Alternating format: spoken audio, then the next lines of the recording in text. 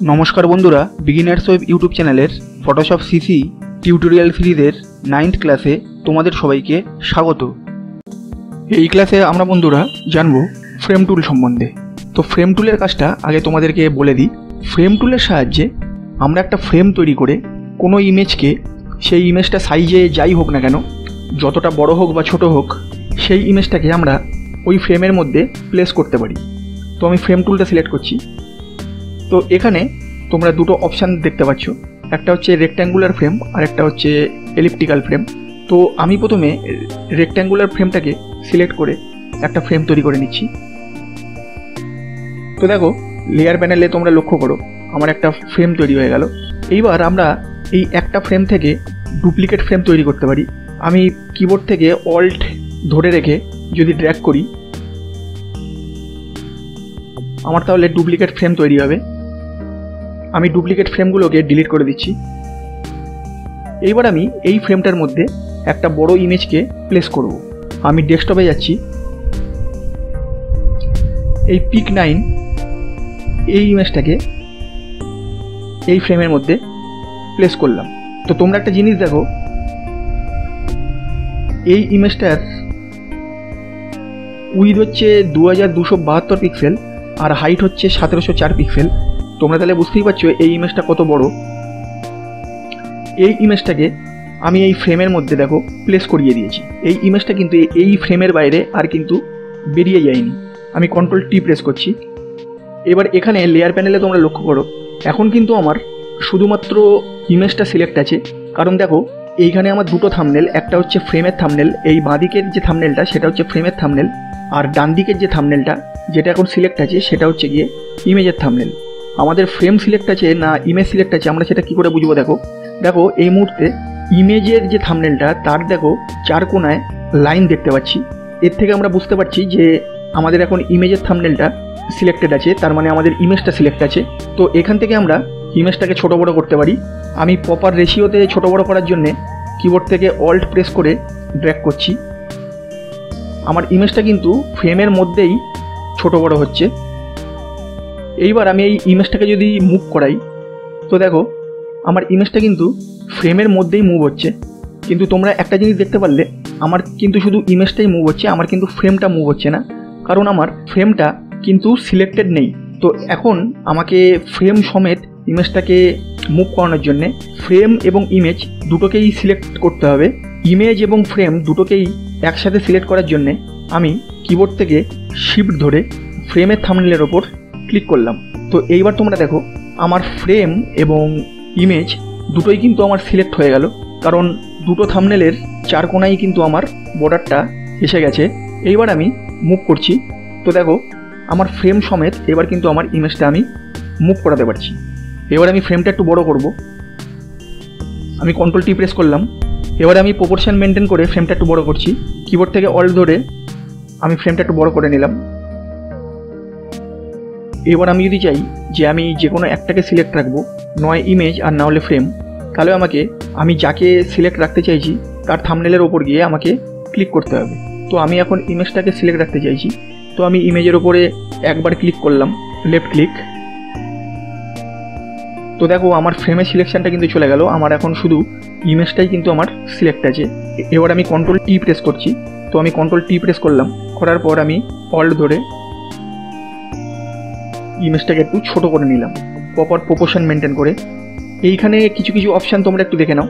এইখানে দেখো আমার একটা অপশান আছে switch between frame transform and rap modes. আমি এতে ক্লিক করলাম। ক্লিক করার পর আমরা ফ্রেমের ভেতরে থাকা ইমেজকে কিন্তু র্যাপ করতে পারি। দেখো আমি কোণা থেকে ক্লিক করে, ক্লিকটা না ছেড়ে দেখো আমি ইমেজটাকে র্যাপ করতে পারি। কন্ট্রোল জেড, আমি যে কোনো কোণা থেকে ধরে আমি ইমেজটাকে কিন্তু র্যাপ করাতে পারি। এই অপশানে ক্লিক করার পর তোমরা দেখতে পাচ্ছ এইখানে আমার একটা বক্স চলে এসেছে র্যাপ বলে। তো এখানে এখন আমার কাস্টম সিলেক্ট করা আছে। কাস্টম মানে হচ্ছে আমরা যেরকম খুশি নিজেদের মতো র্যাপ করাতে পারি। আর তার সাথে সাথে এই বক্সে দেখো কিছু কিছু শেপ আছে, যেমন দেখো আর্চ। আমি আর্চে ক্লিক করলাম, দেখো আমার ইমেজের শেপটা চেঞ্জ হলো। এরকমভাবে আমরা ইমেজের শেপ চেঞ্জ করতে পারি। আর্চ লোয়ার, দেখো আমার ইমেজের শেপটা চেঞ্জ হলো। এখানে অনেক অপশান আছে, এই অপশানগুলোকে সিলেক্ট করে করে তোমরা ফ্রেমের ভেতরে থাকা ইমেজের শেপকে চেঞ্জ করতে পারবে। তো আমি কাস্টম করে দিলাম, Ctrl+Z।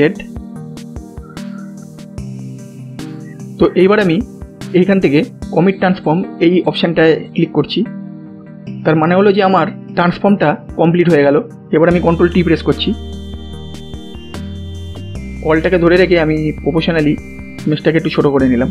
তো দেখো এই দুটো অপশান আমরা দেখতে পাচ্ছি, একটা হচ্ছে ক্যান্সেল ট্রান্সফর্ম আর একটা হচ্ছে কমিট ট্রান্সফর্ম। তো কমিট ট্রান্সফর্ম মানে হলো গিয়ে আমি ট্রান্সফর্ম করার পর যেই অবস্থাতেই আমার ইমেজটা থাকবে সেইখানেই কিন্তু আমার ট্রান্সফর্মটা শেষ হয়ে যাবে। তো আমি এখানে ক্লিক করলাম, তো দেখো এই অবস্থাতেই কিন্তু আমার ট্রান্সফর্মটা শেষ হয়ে গেল। Ctrl+Z, Ctrl+T। তো এইখান থেকে দেখো আমি আবার ইমেজটাকে ছোট করছি। এইবার আমি যদি ক্যান্সেল ট্রান্সফর্মে ক্লিক করি তাহলে আমার ইমেজটা কিন্তু আবার সেই অরিজিনাল পজিশানে ফিরে যাবে, যেই পজিশান থেকে আমরা ট্রান্সফর্ম করা শুরু করেছিলাম। দেখো, আশা করছি বন্ধুরা তোমরা এই দুটো অপশান খুব ভালো করে বুঝতে পেরেছো। এবার আমি এই ফ্রেমটাকে ডিলিট করে দিচ্ছি। তো ফ্রেম টুলের আমাদের পরের অপশানটা হলো গিয়ে এলিপ্টিক্যাল ফ্রেম। আমি সিলেক্ট করে নিলাম, একটা ফ্রেম তৈরি করলাম। সেমভাবে এই ফ্রেম থেকেও আমরা ডুপ্লিকেট ফ্রেম তৈরি করতে পারি। আমি কিবোর্ড থেকে অল্ট ধরে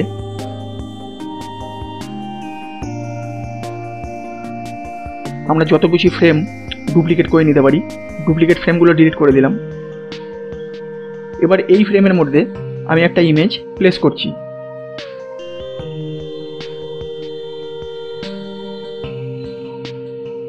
তো তোমরা দেখতে পাচ্ছ এলিপ্টিক্যাল ফ্রেম তৈরি করে সেখানে ইমেজটা প্লেস করার পর আমার ইমেজটা কিন্তু এলিপ্টিক্যাল শেপে চলে এসছে।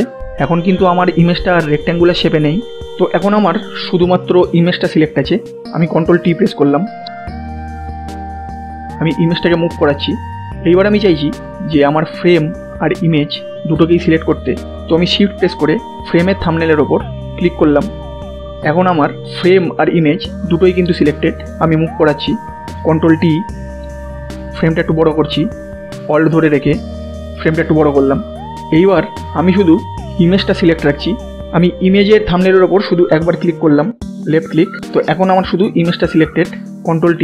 তো Ctrl+T করার পর তার মানে ট্রান্সফর্ম করার পর দেখো আবার আমার সেই অপশানটা চলে এসছে, switch between free transform and rap modes. এখানে ক্লিক করলাম। ক্লিক করার পর দেখো একটা বক্স এসছে আমার।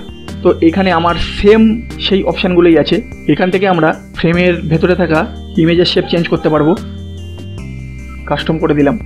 আর এই যে দুটো টুল, ক্যান্সেল ট্রান্সফর্ম আর কমিট ট্রান্সফর্ম, এই দুটো অপশান সম্বন্ধে তো তোমাদেরকে আগেই আমি বলেছি। তো এই হলো গিয়ে বন্ধুরা ফ্রেম টুলের কাজ। ধরে নাও আমরা কোনো ওয়েবসাইট টেমপ্লেট তৈরি করছি। এবার সেই টেমপ্লেটের একটা সেকশানে আমাদেরকে ইমেজ দিতে হবে। তো আমরা অনায়াসেই যে কোনো সাইজের ইমেজকে একটা ফ্রেম তৈরি করে নিয়ে সেই সেকশানের মধ্যে প্লেস করতে পারি। তার ফলে সেই ফ্রেমের বাইরে আমার ইমেজটা কিন্তু আর বেরিয়ে যাবে না। আশা করছি বন্ধুরা ফ্রেম টুলের কাজটা তোমরা খুব ভালো করে বুঝতে পেরেছো। ফটোশপের ওপর এই ক্লাসটা যদি তোমাদের ভালো লেগে থাকে তাহলে প্লিজ এই ভিডিওটাকে লাইক করো এবং বিগিনার্স ওয়েব ইউটিউব চ্যানেলকে সাবস্ক্রাইব করো।